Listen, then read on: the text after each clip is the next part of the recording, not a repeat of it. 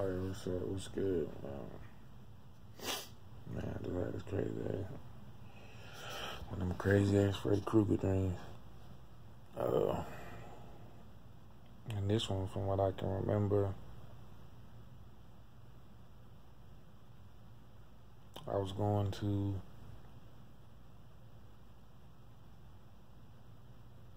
a birthday party, well, to somebody's birthday. This is where it started. It was more than this, but what I can remember is I went to a birthday party.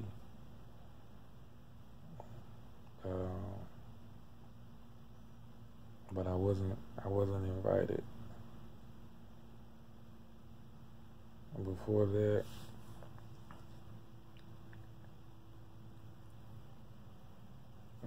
it was some girls that was liking me and stuff. This old girl that I haven't talked to in years that used to like me in high school.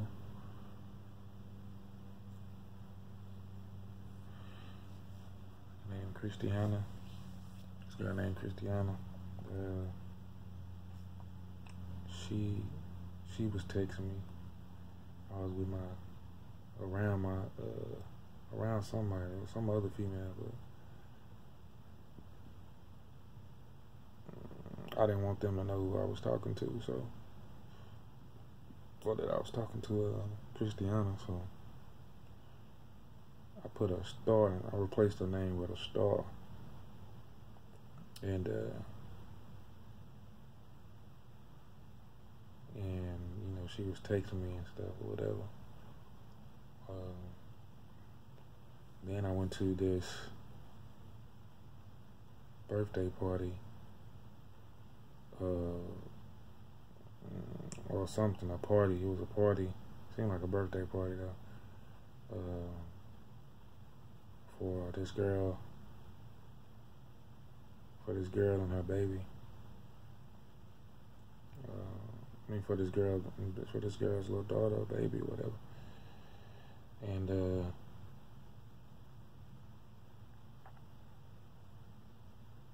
And she was, and the girl who was hosting it, like, I had been invited, but I went with somebody else. Like, I think her dad, I went with her dad, and her dad, her and her dad was into it, her and this girl, her and her dad was like, they weren't cool either, or some kind of, they weren't on rocky roads, but when I came in, the girl was like, cause I wasn't invited, like I said, so she was like, well, you weren't invited, so you gotta go. And I was, cause at first I was gonna let my kid. I was just gonna drop my kid out at the, cause that's what. Oh, also when I walked in there, the girl, which was my kid's mother, it was her party.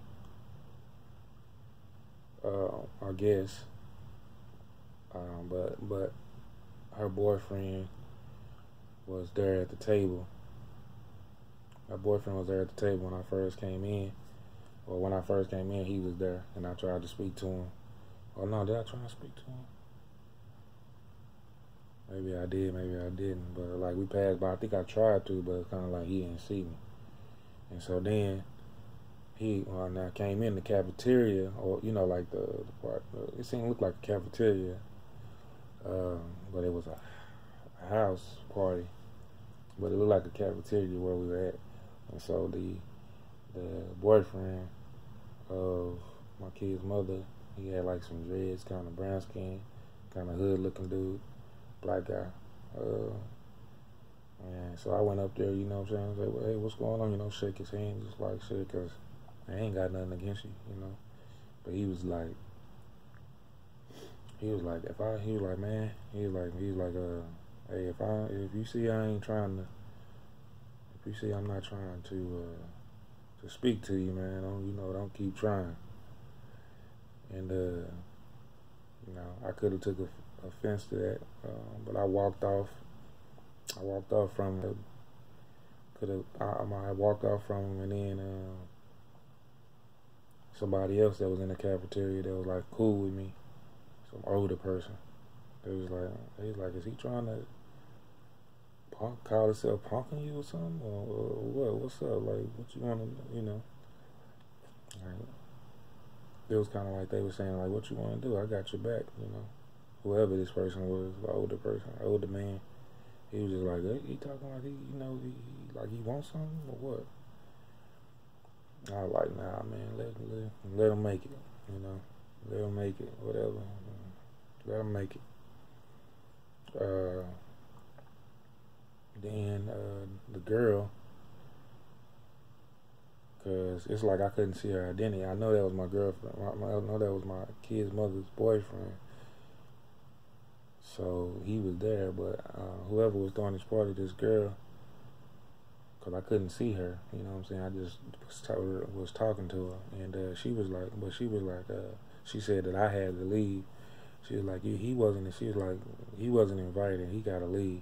He was like, either you got to leave or he got to leave, talking about her dad.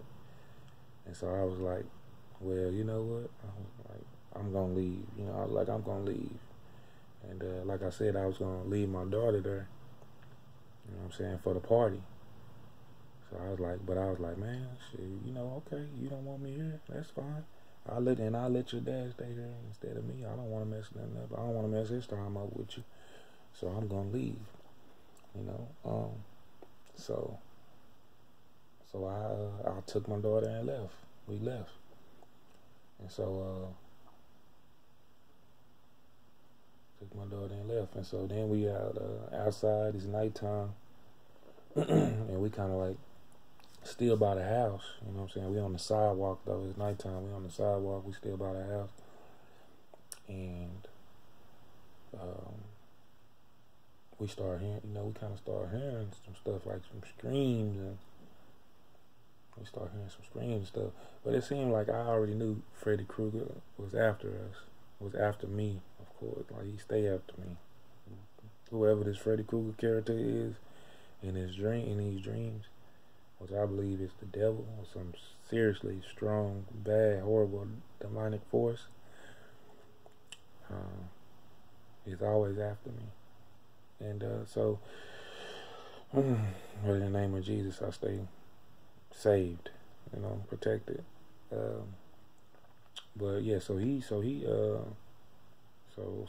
started hearing, we started hearing screaming, a little faint kind of screaming, and and some crazy stuff going on, and I'm like, what's going on? Like, but they was getting, like, the people in there was getting slaughtered by Freddy Krueger. Like, he came through the house, like, right after we left.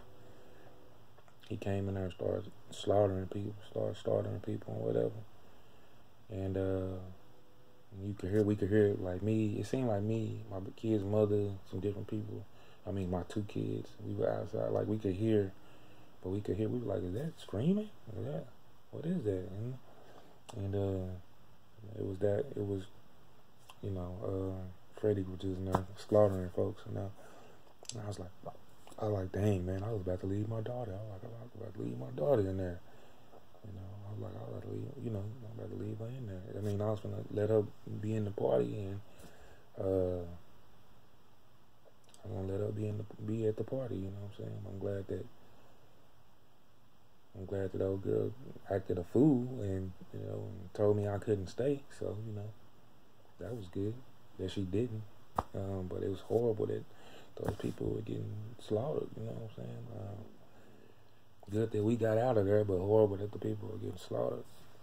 And so we started from then on, you know what I'm saying? We were, and then Freddy came out of there. He was like terrorized. He really was terrified, terrorizing the whole neighborhood, you know what I'm saying? Like, everybody. But, you know what I'm saying? He had zeroed in on me too, and my family, my two kids, basically. So I go all around this different, so I started going around different places, trying to get away from him. I think we went to, I don't know, we went to like a school setting and different stuff. And he was just trying to make, do his little plots and stuff. We got into a house, got into some kind of house, and then me and my kids, we were in this living room, and it was like, cause we had got away from Freddy, but he, you know how he is, like in the movies, you would think he gone, but he just fucking with you. He just messing with you, you know what I mean? He just messing with you, trying to catch you off guard and stuff. So he kept trying to do that or whatever. But then I seen him coming down the hall. I seen him, like I felt his presence, after a while of us being in his living room, and me and my kids. And he came. I seen him like far distance down the hallway, down this long hallway. He came out, and he was like, and Freddy Krueger himself said, because I was like, man, I'm about to, I was like, man, I was like, I'm about to go heads up with this dude. I'm about to go heads up with this guy, because, I'm not finna be afraid of nobody, he trying to kill me. I'm finna go heads up with him. And he was like, and he heard me, I guess, or knew, and Freddy was like, yeah, it's your destiny. He was like, it's your destiny to fight me. It's your destiny to go heads up with me.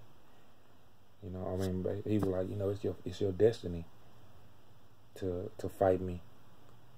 And so he came out.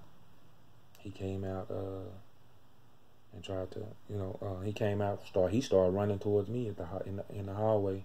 He started running towards me, so I started running towards him. I walked outside of the door.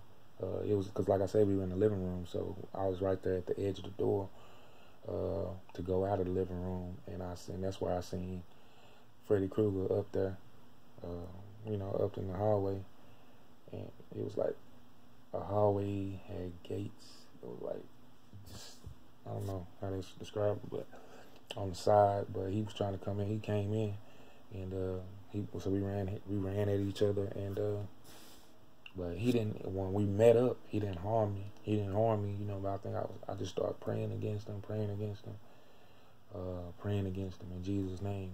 And then me and my kids ended up getting out of the living room, and we were walking through this community.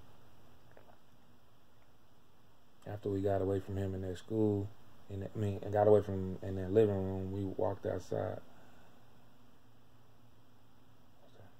And it was a community of people on the sidewalk, and it was daytime by that time, and they were just, I think they were, the people on the sidewalk were like planting stuff in the grass. I'm not sure, I can't remember, but it was like, I seen a lot of people as I'm